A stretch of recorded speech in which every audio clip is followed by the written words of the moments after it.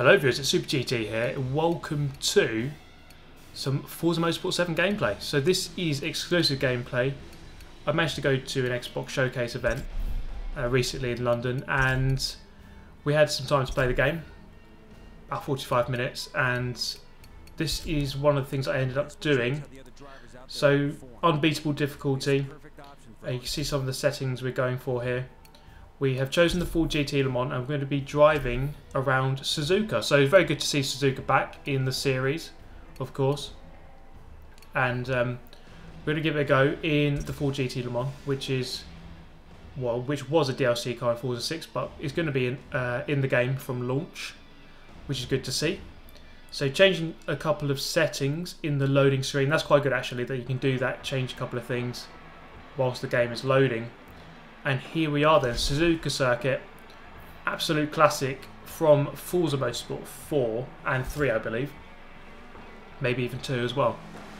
So here we go then, full GT Le Mans. We are up against other cars in the Forza GT division in the game. So many of these cars you'll be familiar with because they don't seem to have really updated the list of GT cars. Not too much anyway. I mean, the only new GT3 car really is the Bentley. At launch anyway. We can hope for some new ones in DLC.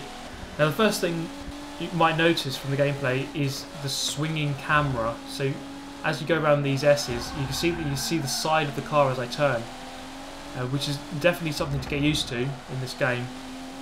You can't turn that off, you can't change it. You can turn off the motion camera, which I have turned off here, so you can't really see the screen shaking and the HUD shaking. That is very distracting. I turn that off straight away. So a couple of settings can be changed, of course. So coming through the Degner corners, I'm going to go for a lunge into Degner 2, make contact with the McLaren, but he's going to get away here. Now this is against Unbeatable AI, and on Forza 6, Unbeatable AI, well, it wasn't really unbeatable. I found it okay. Perhaps the guy in the lead often was really unbeatable. Sometimes anyway, sometimes you could beat them quite easily. It didn't matter too much because you only really had to get to the top 3 in that game, Forza 6. It's a little bit different in this one where there's championship points, etc. So maybe consistency is more important. But Unbeatable AI, perhaps it might live up to its name here because what you're going to see here coming up the back straight. By the way, I will just commentate this lap and then we'll leave it for a lap or two, and then I can let you just enjoy the gameplay on its own. So you can see here, the other guy's just got a massive run on me, and there was nothing I could do. It's not like I didn't have any damage, and I was pressing the acceleration all the way, didn't miss any gear shifts. So really not sure exactly what was going on there. Hopefully that's not Turn 10's way of just making Unbeatable AI unbeatable, just by making them ridiculously fast in the line. But anyway, that's lap 1 done. What we're going to do here, I'm just going to change the assist. You can have a look at the assist I've got there, if you just pause the screen. So I just changed it to manual with clutch because I was just wondering why the hell I was going so slow. But anyway, I'm going to let you enjoy this lap without me commentating over the top.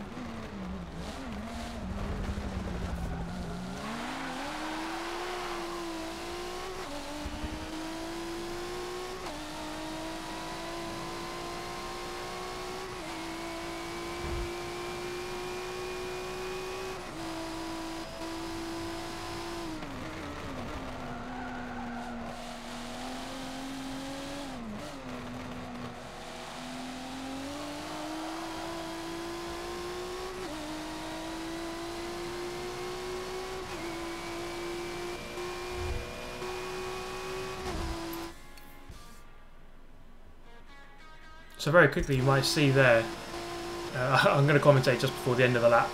Just on that pause screen there, you would have seen that the AI between, sorry, the PI between all of the cars is pretty much the same. In Forza 6, this car was 860 PI. These other cars I'm racing were around about 820. So this might be evidence of the homologation system in the game, which tries to make the cars within the class more even, which is good for overall racing. But I'm still not understanding.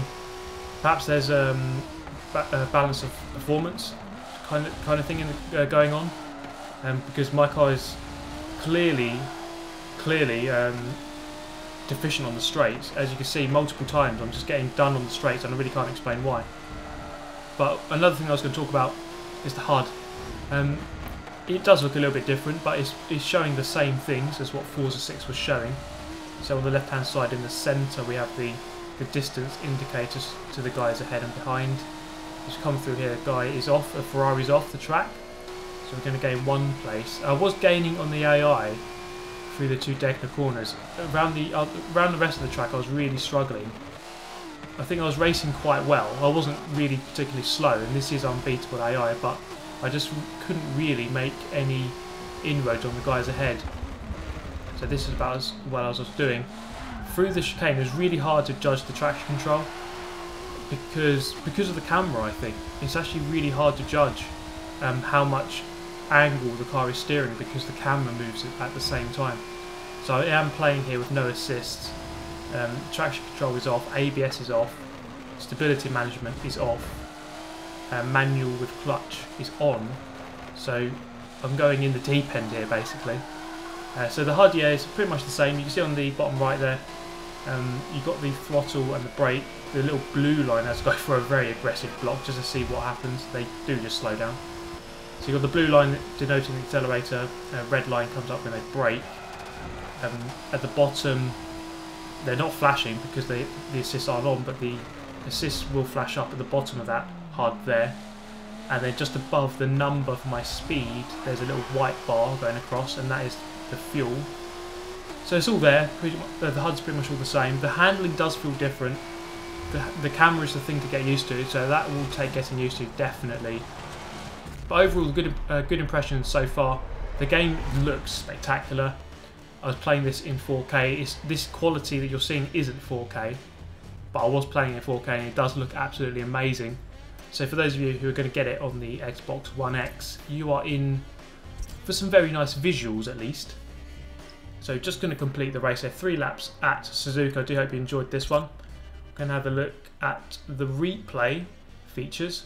And again, these haven't changed too much. I mean, the game, in many ways, it doesn't look hugely different to Forza 6. I mean, the graphics are better, yes, but the features aren't too different. The replay cameras available, very much the same. You can see the menus. It is a good thing that you just see there. You do get a viewpoint without the hands on the wheel, so that's a positive development. So I will try to play this game with a wheel eventually and see how it goes, and a bit of telemetry for you.